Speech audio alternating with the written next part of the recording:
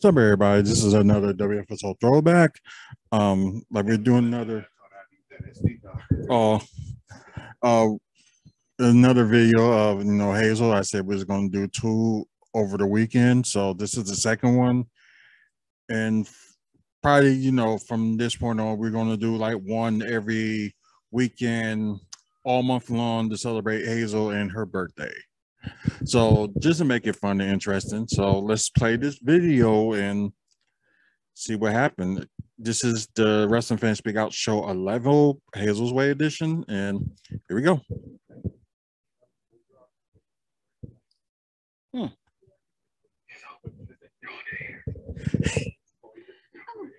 Hello. I was just having a most wonderful dream about Jeff Hardy and just how extremely young he looked on SmackDown the other night. That long vine tattoo down one arm and the claw on his neck. It's enough to give that girl the quivers. Now, on to a few issues that I have. One is with the game. Not Triple H, the game, but Vince, the game. You see, this little guy, bless his little con socks and everything, doesn't like my William Regal. We all know my feelings about my boy, William Regal. He is probably one of the best wrestlers to come out of the UK, along with the British Bulldogs. And for Vince to diss him, you're lucky I didn't jump across the table and get you for that one. On to other things, WrestleMania's, they're a week from today. We've got the brother-on-brother feud, Matt Hardy, Jeff Hardy, which should be great. I'm kind of secretly hoping that Shawn Michaels beats The Undertaker, just so that we can have a break from The Undertaker is so great, undefeated at WrestleMania. Didn't get that. Plus, it would be really cool to see Shawn Michaels in the white outfit again. On for a few other things. We had an interview online today with the fantastic one.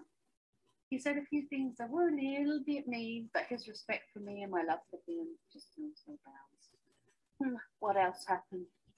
John Cena's Photoshop images of Edge and Vicky's baby and the Big Show and Vicky's baby. What can be said? Both of them look like Vicky on a normal day anyway, except for she forgot to shave that day. I mean, let's be honest. If you look closely, Vicky Guerrero does sport a nice 9 o'clock shadow that a few men, I think, would be jealous of. There is a cure for this. It's called a spa. Get a wax and wax it. Which then brings me on to Santino Marella. Now, you've got to admit the unibrow is rather fetching, but don't you just want to get a wax strip and wax that thing right off? Him being tied up was quite amusing. However, if you've been hogtied, it would be even funnier. Let's see what else is there. Oh, yeah. Some of you know that a certain love of my life, and we're not on about Jeff Hardy. We're not on about the Fantastic One. We're not on about MVP, and we're not on about Fronten. We're on about my boy, Artrell Big City Jones. To me, he is the ECW champion. He has the belt to prove it, and I challenge anybody out there to take it away from him. Because not only would you be beaten to the I don't even have that belt anymore. You would then have me hitting you with the soggy end of your body, and Robert would jump on you for the final pieces. There are lots of new shirts out as well right now. I'm sure I'm going to be sporting some of them at WrestleMania. They may not be like the brand new ones. Like Jeff Hardy has a really cool one out.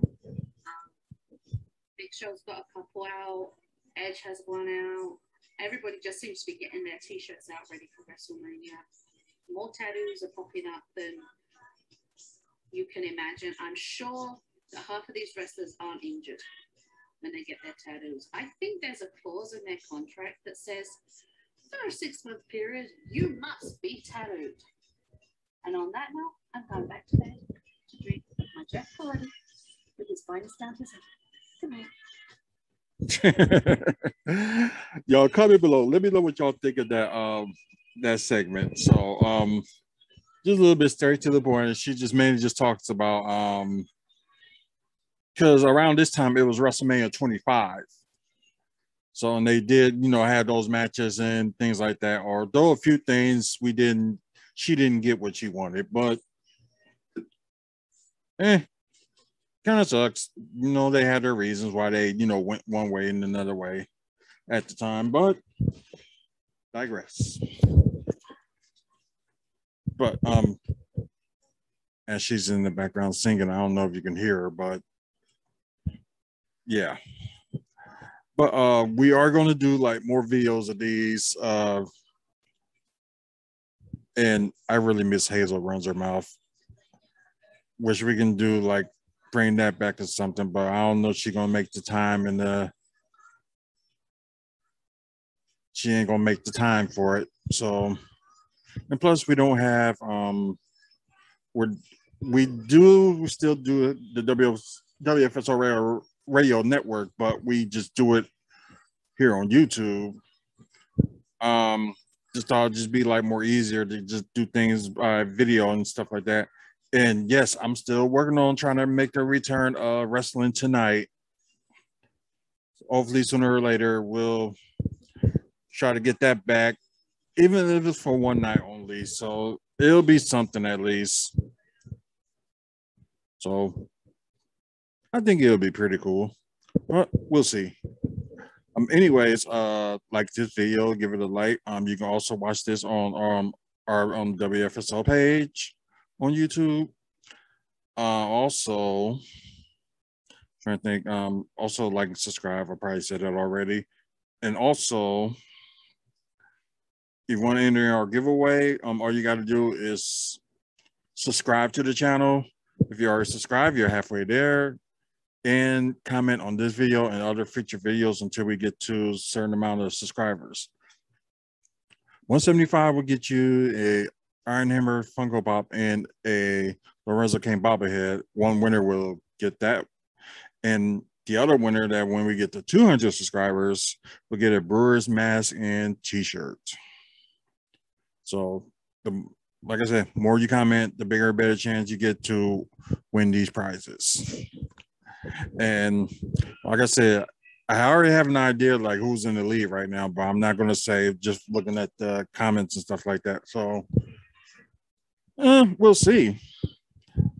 I think that's pretty much it. So thank y'all for watching, and till we do one of these videos next week of Hazel all month long, just to celebrate her life and her being here in the US.